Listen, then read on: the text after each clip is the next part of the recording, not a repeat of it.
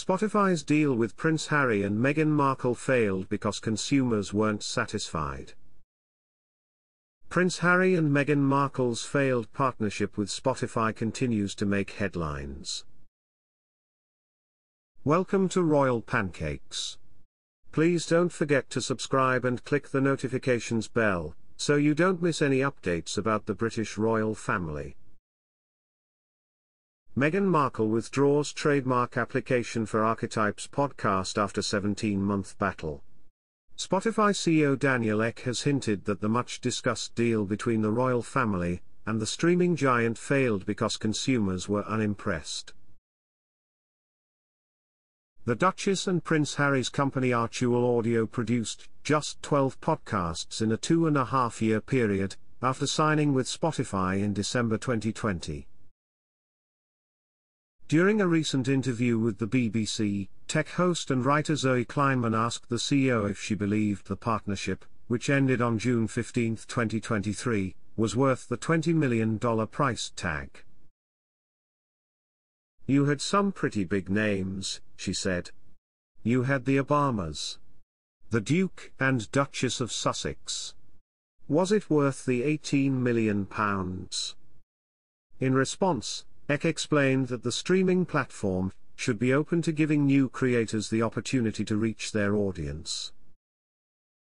"We thought new innovations were needed here," he explained. "We thought we could deliver a great experience that would make consumers very happy and open up new avenues for new creatives." The Duchess and Prince Harry's company, Archewell Audio, has produced just 12 podcasts in 2.5 years after signing a deal with Spotify in December 2020. Despite his best intentions, Ek admitted that Spotify has made mistakes in the past. "And the truth is, some of them worked, some of them didn't," he explained. "We learn from it and move on. We wish everyone that we do not repeat as much success as possible for the future." Ek isn't the first Spotify executive to point out that he has a problem with content provided by Markle and Prince Harry. In June 2023, the titular host called the couple modern-day cheaters during an episode of the Bill Simmons podcast. "The fucking grifters.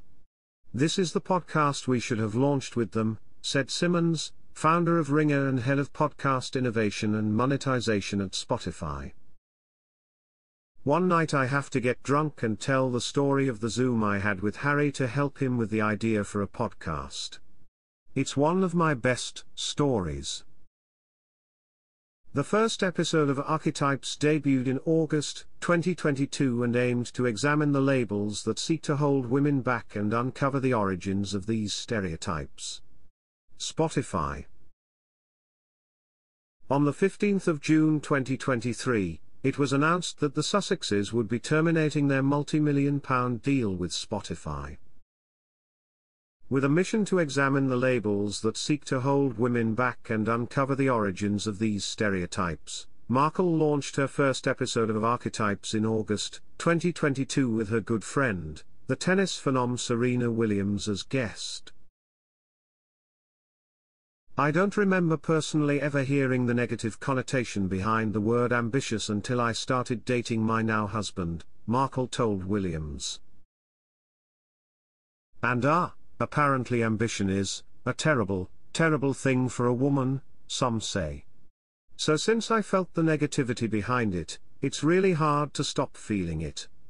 Nor do I see it in the millions of girls and women who regularly make themselves smaller, so much smaller."